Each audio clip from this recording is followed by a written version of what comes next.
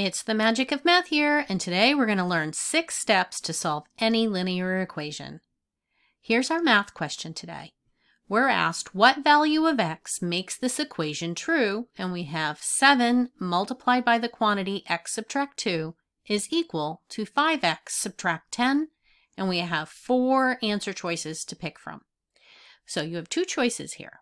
You can hang on and listen to the 6 steps to solving the linear equation and pause at any time to solve on your own, or you could go for it and just try to solve this on your own and use the chapters to go to the solution to check your solution, or follow my 6 easy steps. So here we go. We have our 6 steps to solving this equation. So when we start talking about the 6 steps, our first step is going to be, if necessary, we're going to clear parentheses using this distributive property. This may or may not be necessary. Step 2, we're going to, if necessary, combine like terms on either the left side or the right side. Step 3, if necessary, we're going to collect variable terms to one side using inverse operations. Step 4, if necessary, we're going to collect constant terms to the other side using inverse operations. So variables to one side, constant terms to the other. Step 5, if necessary, we'll identify the coefficient of the variable term and use inverse operations to either divide or multiply by the reciprocal to solve for x. I put this in quotes because it might be a different variable, something other than x. Could be y, a, q, r, anything. And then our 6th and final step is going to be to check and evaluate the equation with our solution. This is probably the most important step because after you've done all of this work, you want to be sure that you've not made a mistake. And then you know whether or not to go back and evaluate any of your own work. So we're going to begin solving this equation that was given to us using step 1. Remember, all steps may or may not be necessary, except the last one. The final one is to check. So we're going to determine if it's necessary to clear the parentheses using the distributive property. I can see that I have parentheses here, so this is absolutely necessary. So we're going to take this 7 and we're going to clear the parentheses using the distributive property. So 7 multiplied by the variable x gives me 7x. Then 7 multiplied the term negative 2 is negative 14, and bring down equals 5x subtract 10. So we have now completed step 1. We've cleared the parentheses, and we have an equivalent expression. Let's move on to step 2. If necessary, we need to combine like terms on either the left side or the right side. So kind of think of this as cleaning house. So we're going to look at just the left side in isolation, and then we'll consider the right side.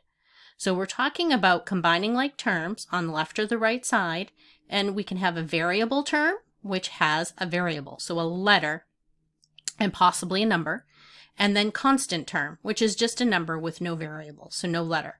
So on the left side, we can see we have one variable term and one constant term, so that's what we call in simplest form. You cannot combine this any further. So there are no like terms on the left side. Let's look at the right. So we have a variable term here, and we have a constant term, negative 10. So again, these are not like terms. We have one of each, variable and constant term, so therefore there's nothing to do here, and step 2 is not necessary. Moving on to step 3. If necessary, collect variable terms to one side using inverse operations. So our whole goal is to get our x's on one side and our numbers on the other. So our algebra, our variable terms, and our constant terms in algebraic sense. So let's identify our variable terms, which is 7x on the left side and 5x on the right. So we want 5x to go over here. You could bring the 7x over to the right, but I'm going to move the variable to the left because this is the larger term, so I will avoid a negative sign. So to do that, we're going to use inverse operations, which means I need to create a 0 pair. So the inverse or opposite of 5x is going to be to subtract 5x from each side. So 7x subtract 5x is 2x. Bring down our negative 14 constant, and that is going to equal 5x and negative 5x are a 0 pair, leaving me just negative 10 on the right. So we're done step 3. Let's move on to step 4. If necessary, we want to collect constant terms to the other side, meaning we have our number values. So -14 and -10, we want to move -14 to the right so that we have our variable x here, and then our number term, our constant, on the right. So to do this, we're going to use inverse operations. So the inverse or opposite of -14 is add or +14, and what we do to one side, we must do to the other. So now let's combine 2x and our 0 pair gives us 2x. Bring down our equal sign. -10 and 14 is +4.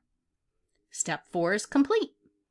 Step 5, if necessary, identify the coefficient of the variable term and use inverse operations to either divide or multiply by the reciprocal to solve for x. So let's go identify our coefficient. Here is 2. 2 times x. So we have a variable term, and 2 is the coefficient. So we are going to do the inverse. This is 2 multiplied by x. The inverse of multiply is to divide. So we're going to divide both sides by 2, remembering whatever I do to one side of the equal sign, I must do to the other. So let's solve. 2 divided by 2 is 1, or 1x, leaving me x equals, and 4 divided by 2 is 2. So step 5 is complete, and I have a solution of x equals 2. And I can see that that's one of my solutions here, but we're not going to forget to do step 6, which is to check. So we're going to evaluate the original equation with our identified solution. So we're going to take this value of 2, and we're going to bring it up, and we're going to check our solution by plugging in 2 for x and 2 for x. So all the x's get replaced with 2. So let's rewrite this. So instead of x, we're going to do 2 subtract 2 and 5 times 2. So 2 subtract 2 is 0. So we're going to rewrite this to be 7 times the quantity of 0. 5 times 2 is 10, and subtract our 10. Now 7 times 0 is 0, and 10 subtract 10 is also 0, and it checks. So there we have our correct solution. Answer C, our solution is x is equal to 2. And there you have it. That's 6 easy steps to solving any linear equation. I thank you for joining me today at The Magic of Math, where we continue to master math one video at a time. I hope you come back soon and have a great day.